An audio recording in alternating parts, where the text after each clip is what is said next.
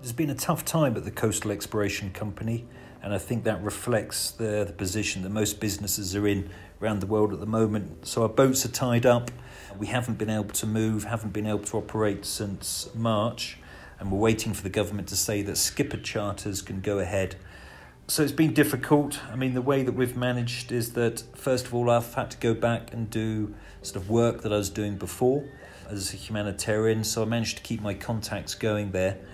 And the way we've structured the business is that we have a number of different skippers, and they all sort of did part-time, so nobody was ever really committed full-time.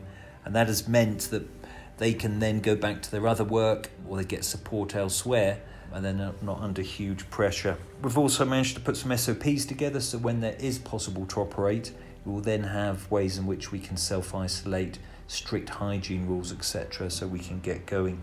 So yes, we're struggling, we're waiting.